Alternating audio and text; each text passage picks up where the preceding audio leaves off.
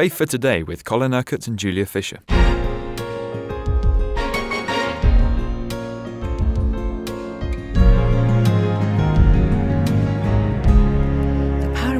The lost son, as told by Luke. We're looking at the kingdom of God, and this is one of the parables that Jesus told.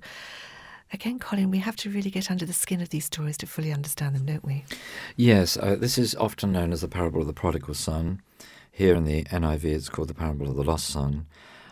I think it's unfortunate, these titles, because really the central character in this parable is the father.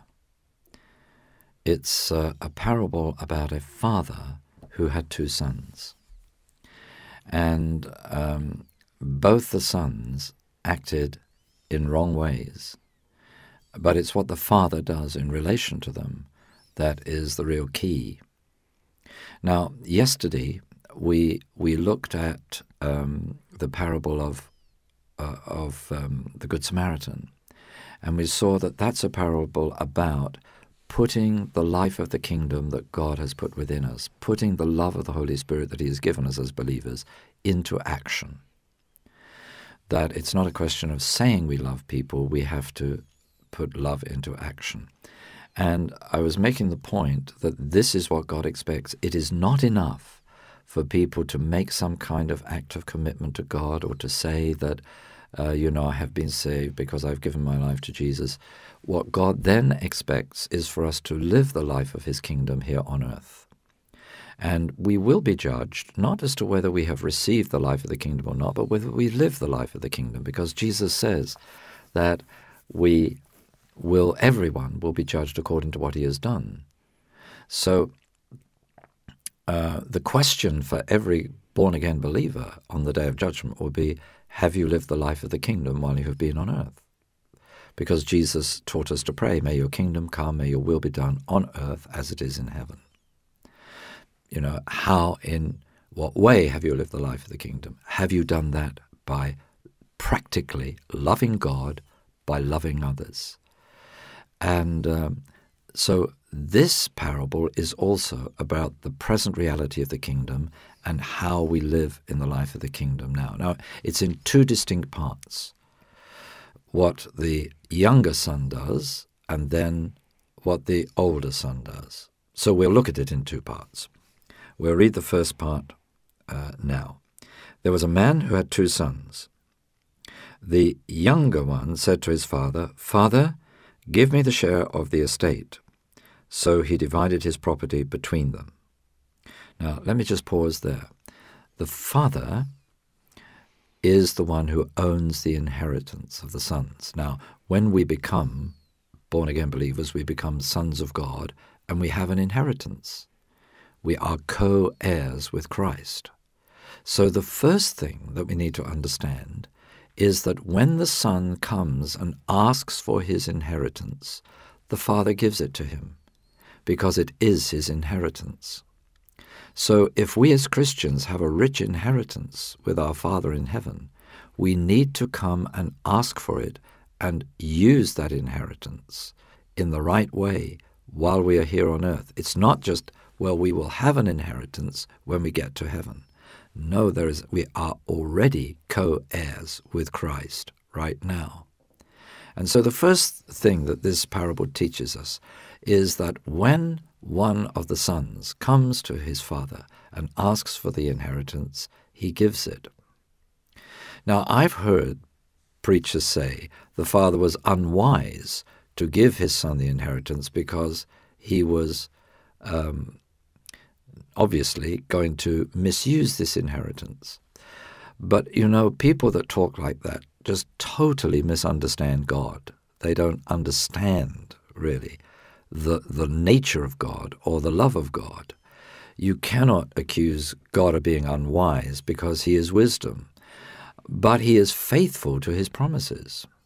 And if he has given an inheritance, then he has given that inheritance, and whoever lays claim to that inheritance will receive that inheritance. And if you think about it, the first part of our inheritance is the new birth, is the life and power of the Holy Spirit, is the gift of the kingdom God has already given us.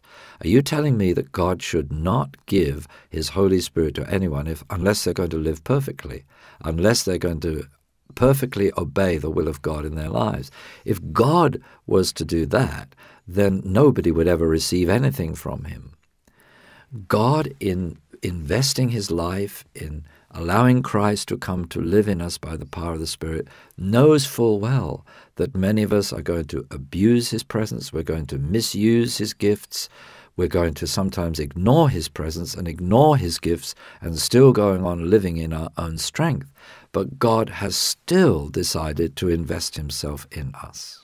It just makes the point that these stories are so familiar, but you still need revelation to get to the real depth of the meaning, don't you? Yes, I mean, I felt when we were talking about the Good Samaritan yesterday, we hardly scratched the surface of what is contained in that parable. You know, that the Pharisees, the teachers of the law, always did things in a very flamboyant way. If they were giving to the poor, they wanted everybody else to know what they were doing so that they would be applauded and well thought of.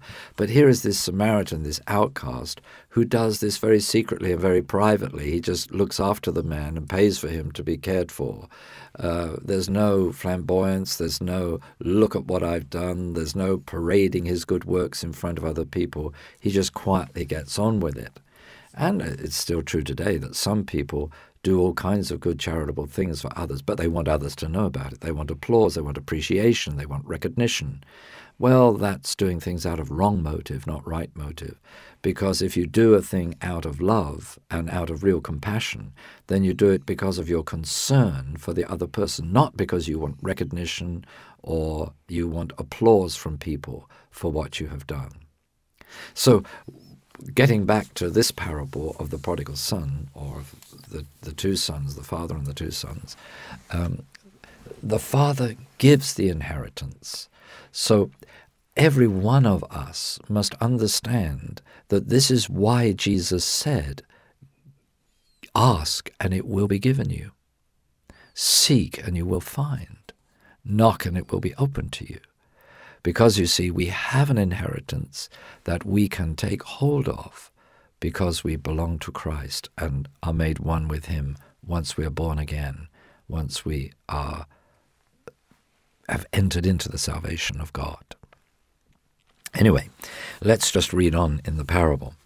Not long after that, the younger son got together all he had, set off for a distant country, and there squandered his wealth in wild living. After he had spent everything, there was a severe famine in that whole country, and he began to be in need. So he went and hired himself out to a citizen of that country, who sent him to his fields to feed pigs. He longed to fill his stomach with the pods that the pigs were eating, but no one gave him anything. Let's just pause there again, because you see, this young son has received his inheritance, but he squanders it. Why? Because he uses it on himself, not to love other people. He goes off the rails. He goes off the rails, but the reason why he goes off the rails is because his whole attitude towards life is to please himself and is to live for himself. Now, if we belong to the kingdom of God, if we're living the life of the kingdom, then we're living for God, and therefore we're living for others.